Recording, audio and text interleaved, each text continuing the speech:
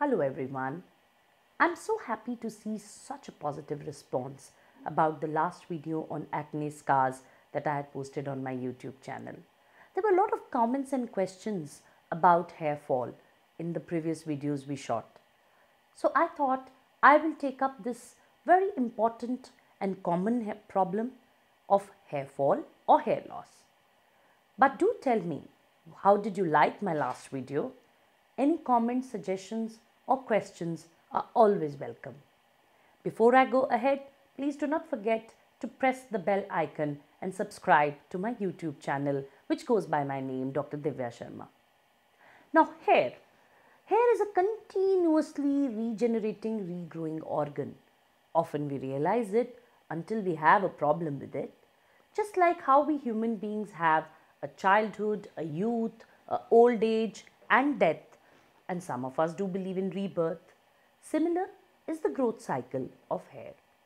Now hair has a growth phase which we popularly known as anagen. Now anagen or growth phase decides the length and thickness of our hair. After this initial phase of growth, hair stays on the head. The phase is known as Catagen, and then it prepares for its departure. The departure phase or the phase in which the hair stays in the follicle dead is known as telogen. The telogen hair are then shed, and as the telogen hair is shed, there is sprouting of a new hair underneath in the same follicle. Where is this entire process happening? It is very important for all of us to know and understand this growth cycle in order to understand the causes and treatment. Before I go ahead, friends, do not forget to press the bell icon and subscribe, for we are continuously putting more and more latest evidence-based information on skin and hair on my YouTube channel. Coming back to the point, this entire growth cycle of the hair rests in dermal papilla. Dermal papilla is like that bud from which a hair sprouts. Dermal papilla has lot of stem cells which actively regenerate, replicate, divide and cause the formation of a new hair. So most of the emphasis of the treatment is on this bud known as dermal papilla. The function of it is to continuously regenerate, replicate and regrow the hair cycle. It is impacted by a lot of factors, the details of which I'll be talking in detail. Please subscribe to my YouTube channel to watch more. Now, let us first talk about the symptoms. What are the common complaints when it comes to hair? Most of the patients come with, "Doctor, I'm losing a lot of hair. I see a lot of hair on my pillow and when I take a bath or when I comb my hair." There are a subset of patients who say that, "Doctor, I don't see hair fall, but I feel they are thinning." A subset of patients also arrive sometimes in a very panicky mode. "The doctor, yesterday evening when my mother was applying hair oil, she discovered a patch which doesn't have hair and I don't know when it came." There are patients who do come with itchy scalp with red and scaling on it. There are patients who come, "The doctor, there is no hair fall, there's no hair thinning, but the hair in the frontal area are receding slowly and steadily." These are the common complaints when it comes about hair. Let me just give you a little brief about how do we divide or classify the hair fall. Do not forget to press the bell icon below and subscribe to my channel. Coming to the broad classification of hair fall, I would divide it into hair loss and hair fall. One of the commonest reasons when people complain that, "Doctor, I have a lot of hair everywhere on the floor, I have a lot of hair on the pillow and when I comb," that condition is known as Telogen effluvium. A couple of minutes ago, if you have watched and subscribed my YouTube channel, we talked about the hair growth cycle. Telogen effluvium means that most of the hair on a patient's scalp is in telogen phase rather than anagen phase. Did I forget to mention that on a normal patient who doesn't have any hair fall, 80 to 90% hair are in the growth phase or anagen phase, and roughly 10% is in the telogen phase. But when this ratio gets altered, it is known as telogen effluvium or increased shedding of hair. There is something happening down there in the dermal papilla which is making the scalp shed more hair and which is discovered by the patient as clumps of hair.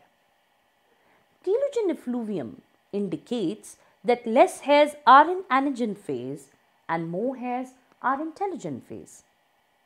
This is quite common in a patient who suffers from nutritional deficiency.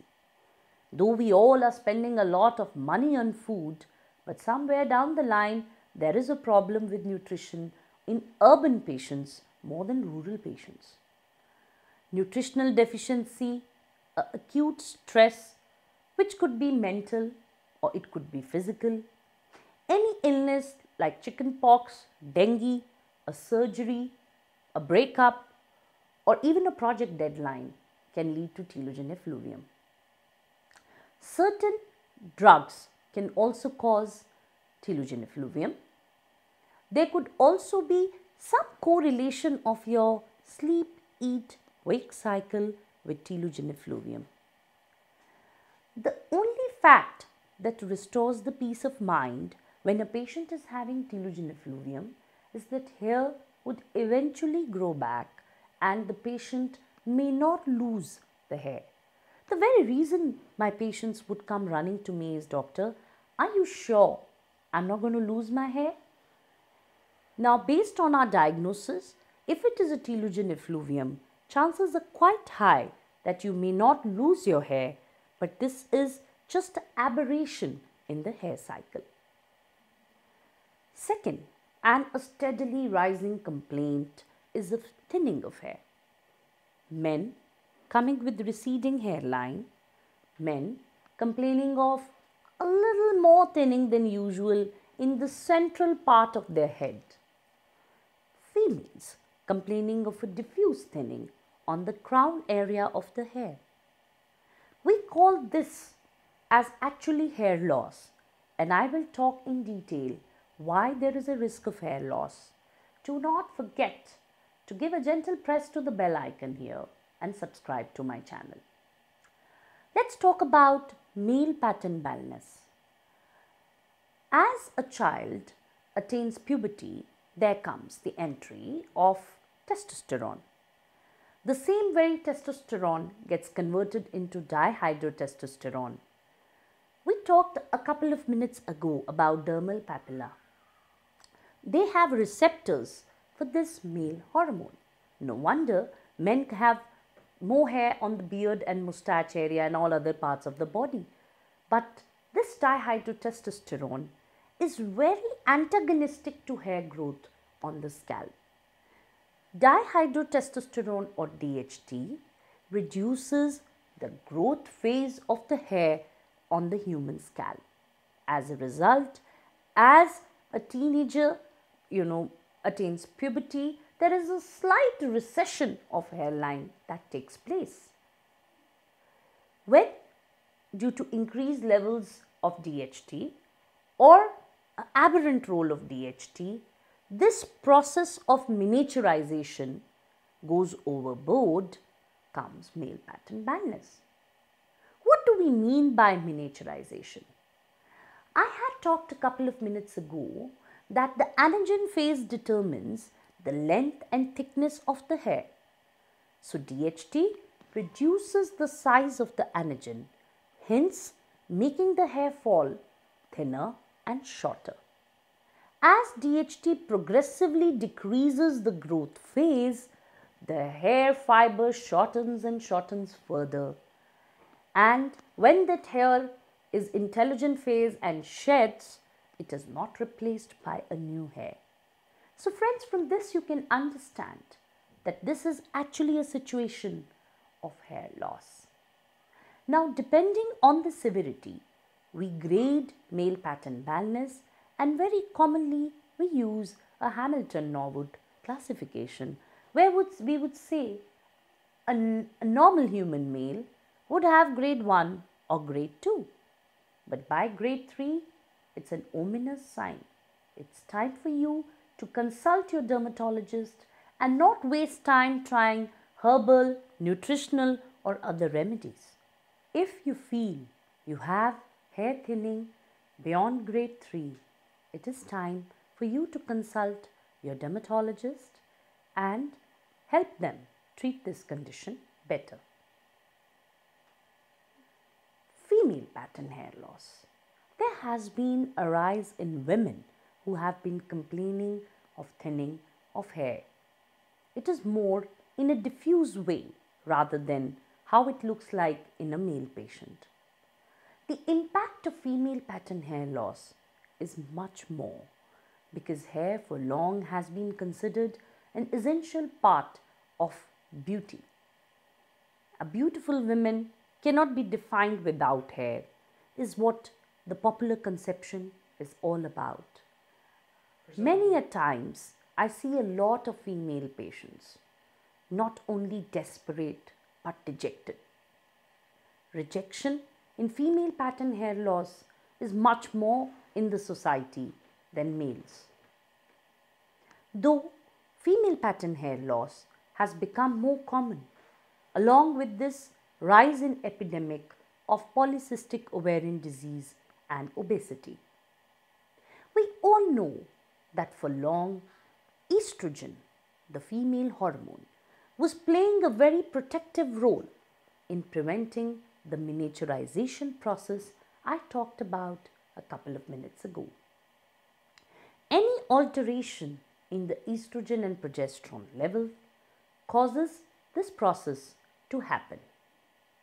For a long time, a lot of us were emphasizing on hormones alone as the sole reason for female pattern hair loss. But a substantial subset of women with iron deficiency can also manifest similar clinical changes. It is very imperative for a lady's iron and protein to be normal, and there are some doctors like me who do not like to call it female androgenetic alopecia because, in my humble opinion, androgens are not the only cause of women could lose hair. So, we see a lot of women with no hormonal problems, absolutely healthy, fertile and beautiful, but having this menace of female pattern hair loss. So, it is very imperative that if you feel there's a thinning of hair, you do have a look at the status of PCOD as well. Polycystic ovarian syndrome, where a woman's insulin level increases, can decrease the very growth phase or anagen. Coming back to a very important another cause, traction alopecia, tight braiding, using lot of hair accessories can also induce a traction injury to the hair follicle, causing a hair loss in the frontal aspect. So, too tight braiding and hairstyling or repeated chemical treatments can also cause this form of hair loss. A number of patients who panically attend the OPD complaining of coin-shaped patches of hair loss. That condition is known as alopecia areata.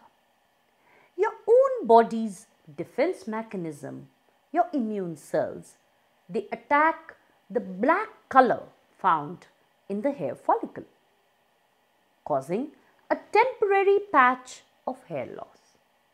Alopecia areata, no matter how distressing it would look to the patient and to the treating doctor, is not permanent, but definitely it indicates a tendency of autoimmunity. It could be genetic, or it could also be found more in people who have a family history of thyroid, arthritis and other autoimmune diseases like lupus. Alopecia areata could at times also be triggered by a sudden stressful situation, mental or physical. Alopecia areata also can be divided into various types depending on the site and severity.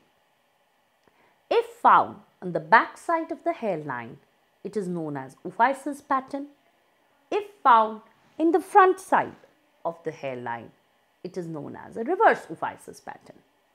It could be universalis, it could be totalis, and unfortunately sometimes it could even impact the eyelashes and eyebrows. And unfortunately, some patients may also have alopecia areata of eyelids and eyelashes.